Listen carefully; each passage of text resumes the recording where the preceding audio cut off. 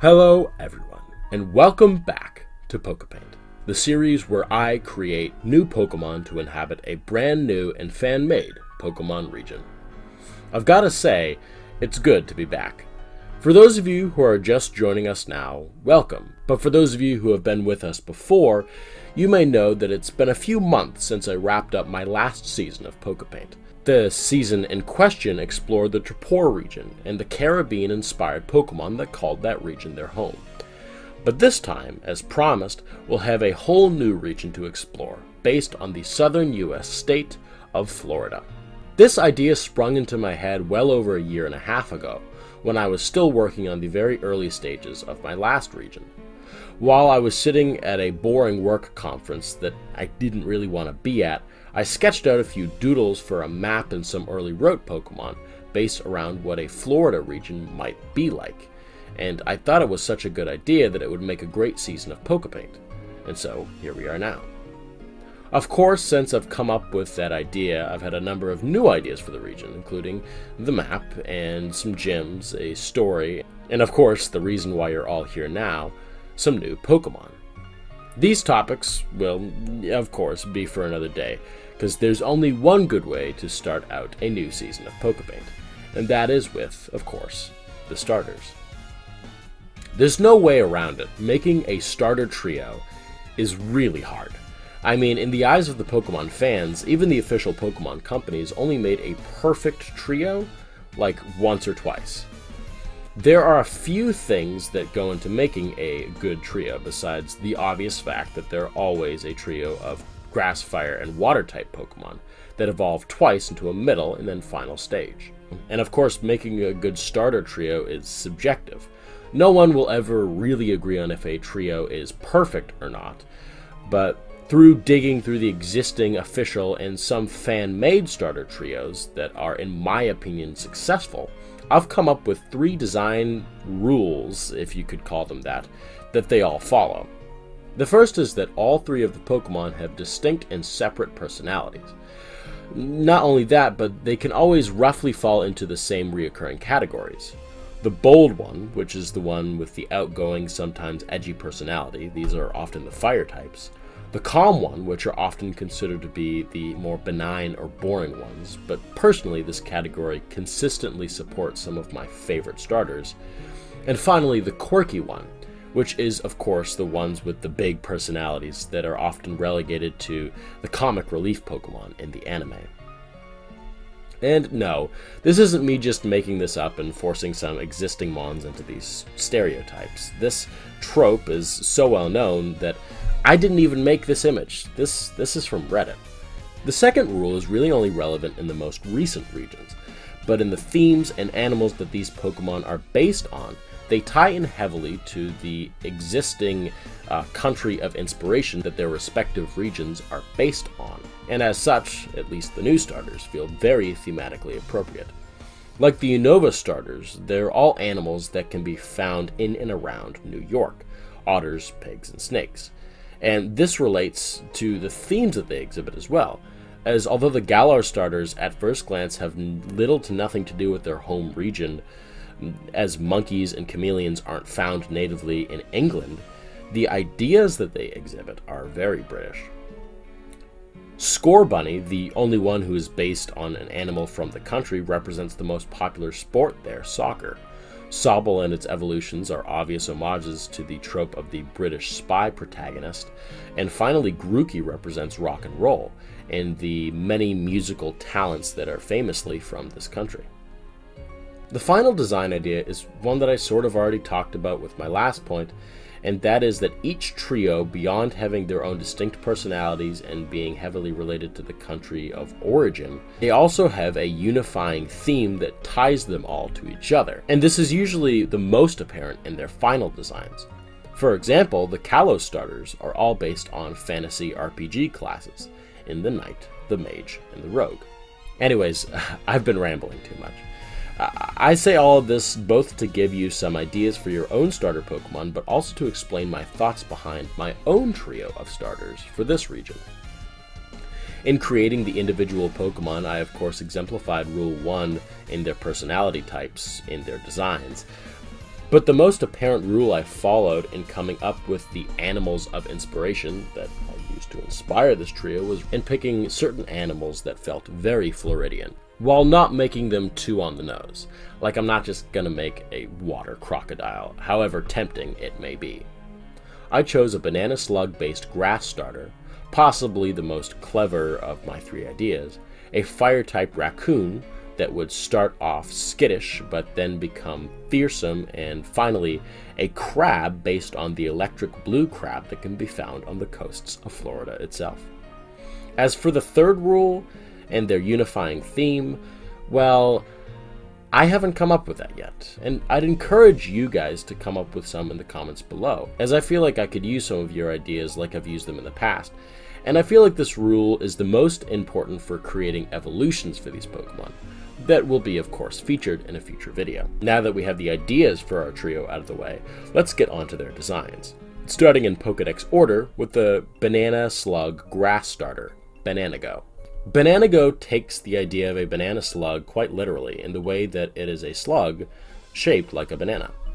This concept was the strongest of the 3 in my opinion, as I found it to be a clever play on words. I went through a few early designs that had similar features: an upturned tail that looked like the bottom of a banana, a singular antenna that resembled the stem of a banana, and 2 front legs that gave it the silhouette of a banana peel. And yeah, snails don't have legs, but hey, neither do snakes, and look at Snivy. I gave the off-green hue of a not quite ripe banana, and I think it's a good idea to evolve that color palette, no pun intended, down the ripening and rotting route with its evolutions. In its dumb, smiley expression, I try to exemplify the quirky personality type, as that seems to be a relatively rare personality type with grass starters. In fact, I chose the personality types of all of these starters based on the least used ones for each type in the main series. Bannanago's name came from a portmanteau of the word banana and escargot, meaning snail in French. And yeah, I know snails and slugs aren't the same animal, but hey, again, the Pokemon Company itself apparently doesn't know the difference, so if they can get away with it, so can I. Finally, its shiny is based off the color of blue Java bananas.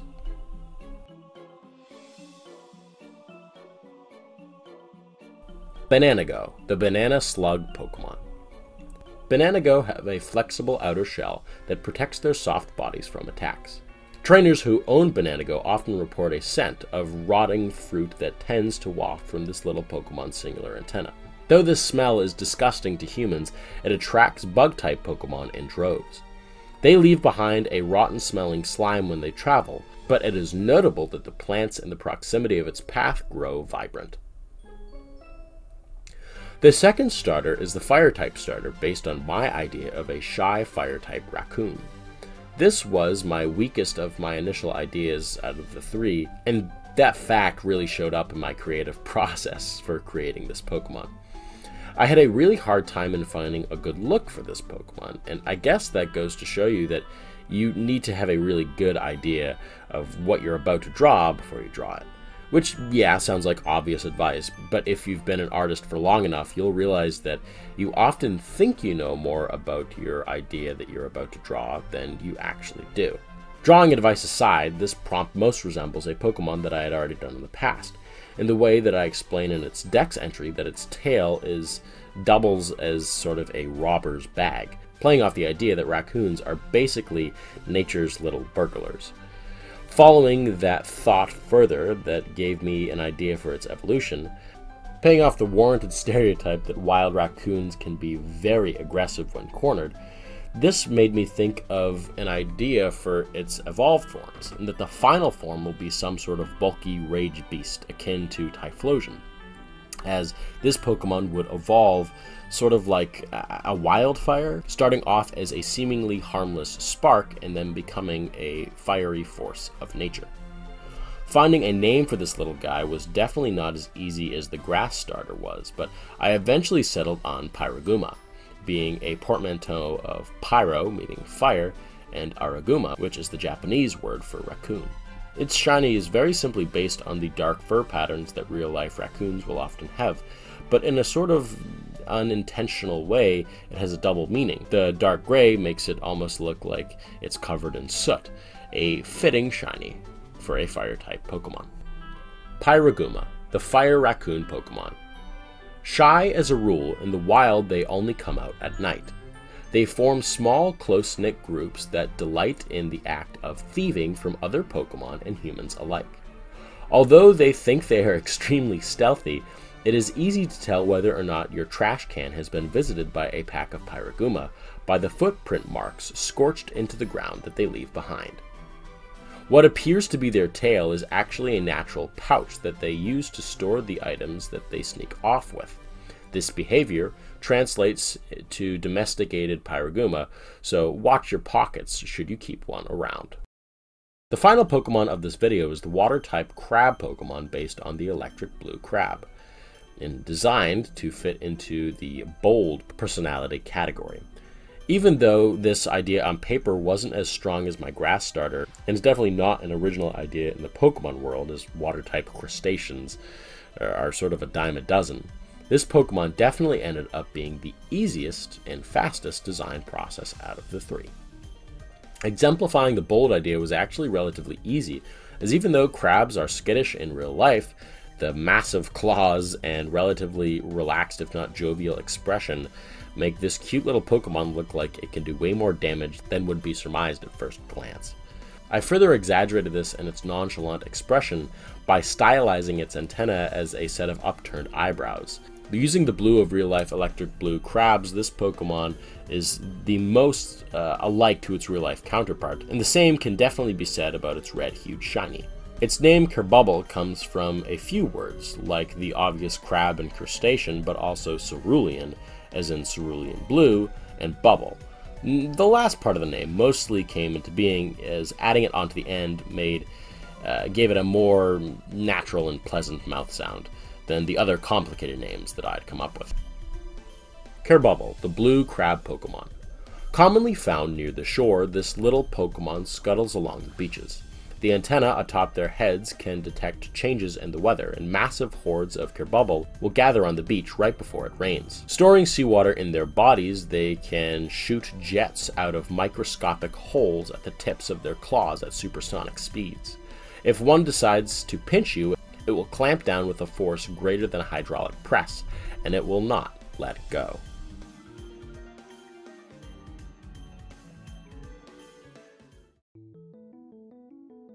So which one of these is your favorite? It's honestly too hard for me to pick. I may be biased being their creator, but I really like them all. Tell me which one you would pick in the comments below, and more importantly, leave your predictions for their evolved forms as well. Who knows, I might use one or two of your ideas. So for my few viewers who have been here for a very long time and watched Season 1, I'll explain the elephant in the room. Why are these new starters basically just the old ones from the New England-based Colonia region redesigned? Well, they are, and it's sort of on purpose the reason why I did this. Here's the few reasons why. The first was that when I came up with the ideas, I didn't intend to recreate that trio, but the first idea I had was the banana slug Pokemon. Then I thought an electric blue crab would be great, and I realized the similarities between the past region pretty quickly, but instead of trashing the first two ideas for the trio, and chose to let that original trio inspire my fire starter, as all three designs felt more Floridian than they did New England inspired. And I used this as a final personal reason to retcon Colonia. Now, that's a soft retcon, of course, as the Season 1 videos will still remain up, as I know there's a lot of Colonia fans out there. But personally, I really dislike my take on a New England-inspired Pokemon region. As being from New England myself, I know firsthand that I didn't capture the feel of my own home region as well as I could have, and as such, I want to redo it someday. Again, the videos will stay up, but just know that I think about Season 1 more like a parallel universe to Seasons 2 and 3. I already have some plans to redo the series, that will be set in the current Poképaint universe with seasons 2 and 3. And one of my ideas was to make a new set of starters that felt more purposefully New England inspired, and as such, this opened up these ideas for this trio to be available. A sort of long-winded retcon explanation aside, I have a few more announcements before I sign off for the day. The next Pokemon video will be focused on the starter evolutions, and it will officially be airing the first weekend of September.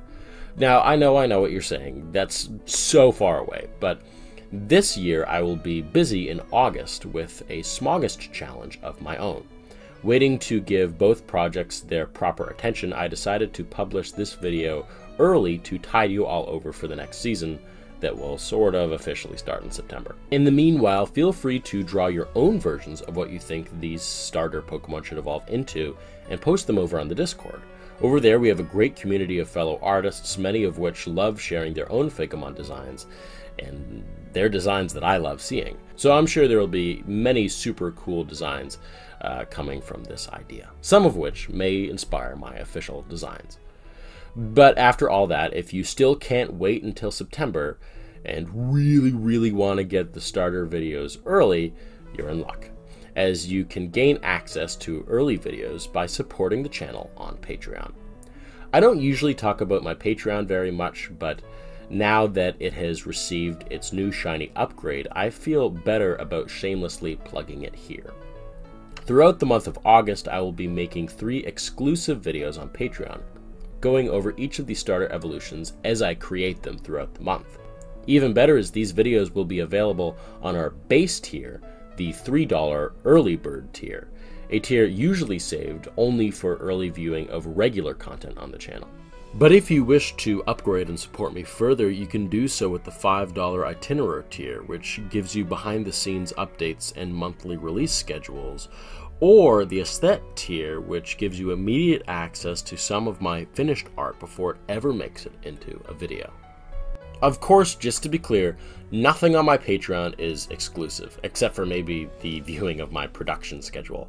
But really, everything will eventually make it onto the channel at its intended release time. So you won't miss out on anything if you're not able to support me over there. Now, of course, that all probably sounded like an ad, and well, that's because it sort of was. But in all seriousness, for those of you who do support me over on Patreon, I thank you from the bottom of my heart. And to the rest of you who made it to the end of that information dump, I thank you too. But that's going to do it for this first episode of Season 3 of Poképaint. Again, it's great to be back. I'll see you guys hopefully during Smogest, but for those of you who are just here for the Pokemon stuff, I'll see you after Smogest ends at the beginning of September for a whole new bunch of brand new Poképaint stuff, even beyond the starter evolutions. But in the meantime, feel free to come up with names for this new region, as I haven't really come up with anything myself, and I'd love to hear your ideas. As always, I hope you all enjoyed this video. If you did, then be sure to leave a like, and if you want to see more like it, then subscribe, and turn on the bell to get notified when I upload next.